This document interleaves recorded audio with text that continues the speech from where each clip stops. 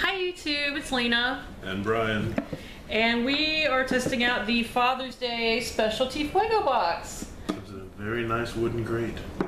This was like $49 plus 10 in shipping and handling. So the crate damn well better be nice. It is. Because you're paying for it.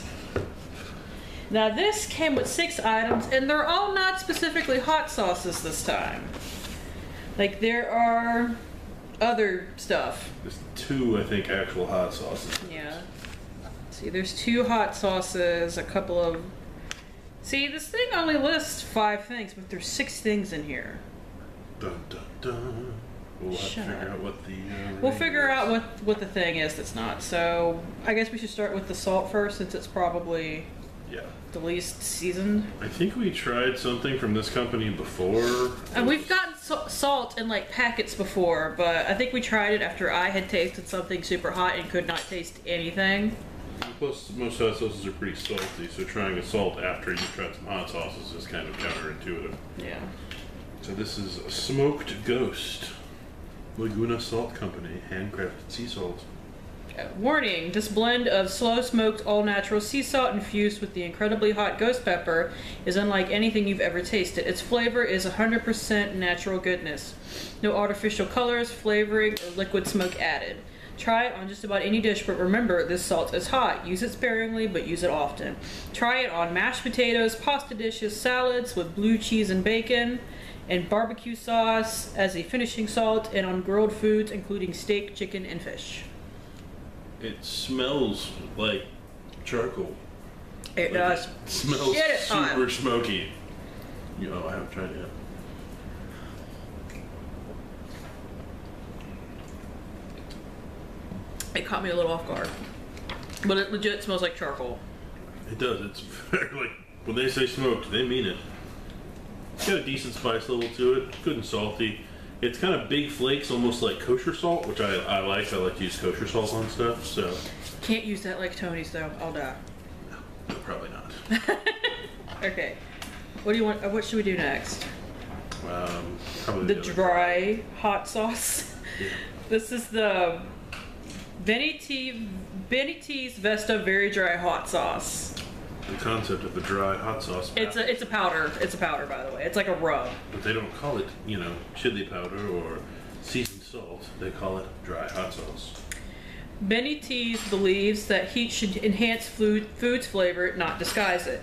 That's why they created Vesta, the world's first dry hot sauce. This sauce, their quotes, not mine, brings the flavor, aroma, and mind-altering heat of fresh chilies to your table in a brand new way. Handcrafted and made in small batches, each jar contains around 11 fresh chilies. Try it on pizza, pasta, sandwiches, cheeses, hummus, salads, grilled fruit, canapes, soups, dipping sauces, meats, fish, grilled cheese, in rubs, and breading, and much more. What's a canape? It's like an hors d'oeuvre. It smells pretty awesome. Actually smells, there's a lot of onion to the smell, which is unsurprising because onion powder is like the second, or onion is the second thing, second ingredient. It smells really good. No salt at all. Oh, there's no salt to it? But it smells very oniony, but in a good way.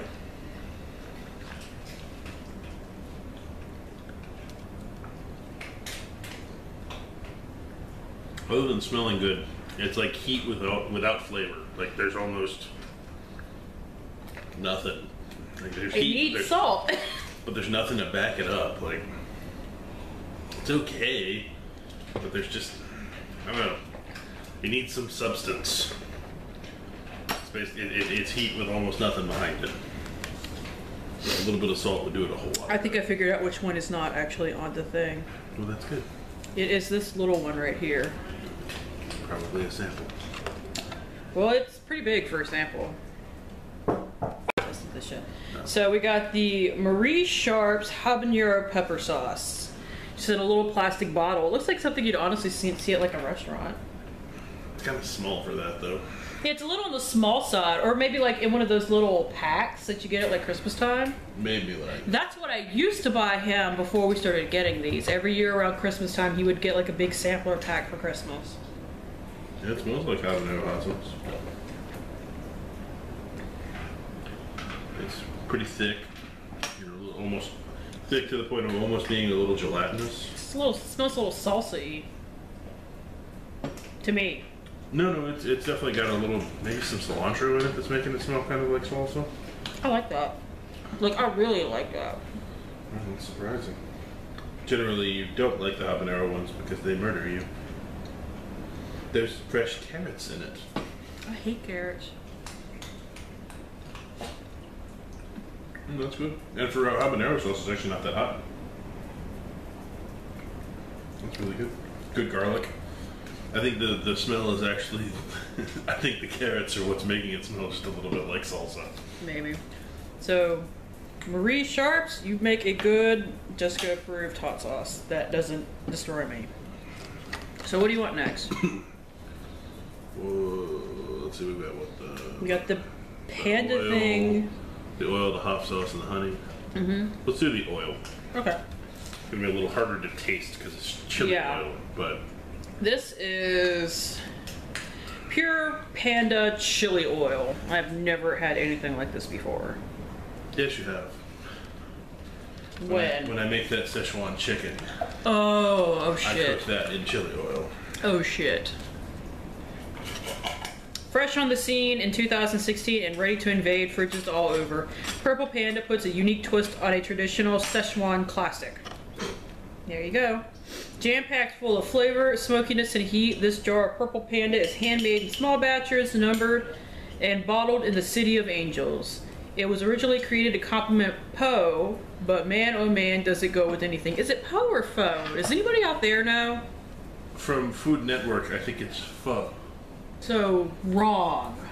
Just throwing it out. That sounds like the worst. Try it on pho, ramen, soups, dumplings, Thai food, pizza, eggs, rice, salad, sushi, popcorn, and has a dipping sauce, cooking oil, or marinade. It's gonna be a hard one to try. It smells like mostly like sesame oil. It's literally a damn oil. But it is. I'm sure it's just infused sesame oil. It smells like sesame oil. I don't like the smell of that. It has almost no flavor in and of itself. It just has some spice on the background. It tastes like sesame oil. Clearly, you're not a fan. Remind me to never eat sesame oil. That is not pleasant. It is not hot in any way, but it is not pleasant. It's really not as hot as I kind of was expecting. It's not bad. I mean, I would totally use it for stir fries and stuff, but it's kind of something that's hard to give a good, real review on just on tasting it straight. Because straight it tastes like spicy sesame oil. Maybe we'll do a cooking video one day with it. Mayhaps.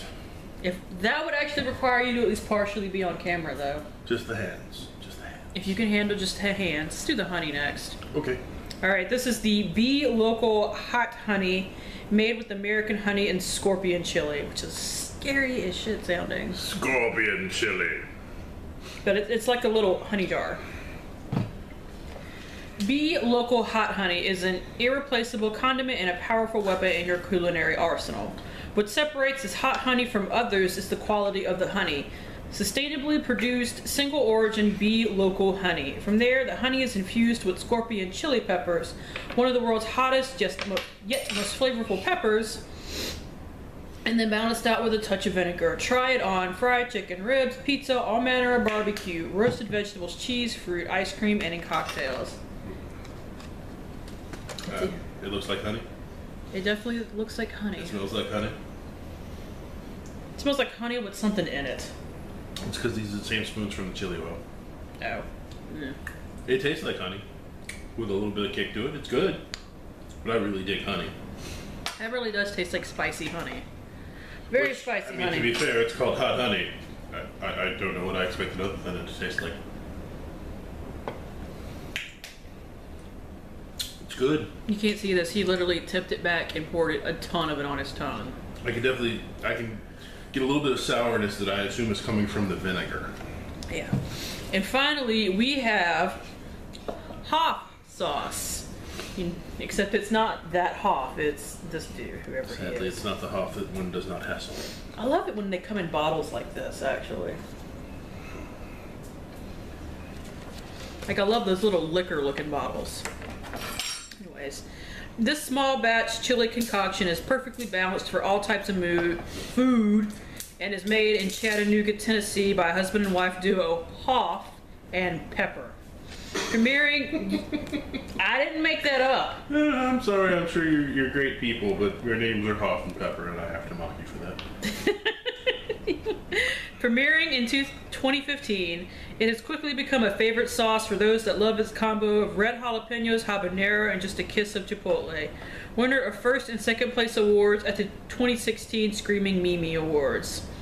Try it on everything from eggs to sandwiches, salads, pizza, burgers, poultry, fish, casseroles, tacos. You get the picture. It said that. It's strange because it's a large glass bottle, but it's got like a stopper top, like you would normally see on top of a Tabasco bottle, so that you can only put out like a drop at a time. It smells like Tabasco sauce. Well, a little bit, but I can definitely smell some chipotle in it. That is what it looks like.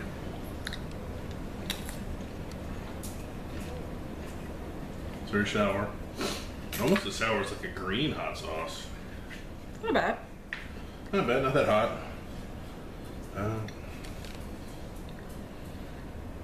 Definitely get the chipotle, get a little bit of habanero, get some jalapeno. It says it's got garlic in it, but I think it lies because I don't taste any. I'm sure you're great people, but your names are Hoff and Pepper, and well, I'm sorry, but I have to mock you. And they're in quotations, so I think they gave them to themselves. Probably. Anyways, that is it. So we still have this, nice decorative box that, since we paid for it, I gotta figure out something to do with it. Full of paper shavings. Oh yeah, full of paper shavings that one of my dogs tried to eat earlier. She didn't succeed. Well, we took it from her. She would have succeeded if we let her. That may be. Anyways, that is it. Thank you guys for tuning in. As always, we really do appreciate it. If you guys want to see a cooking video, let me know. And hopefully we will see you later. Bye.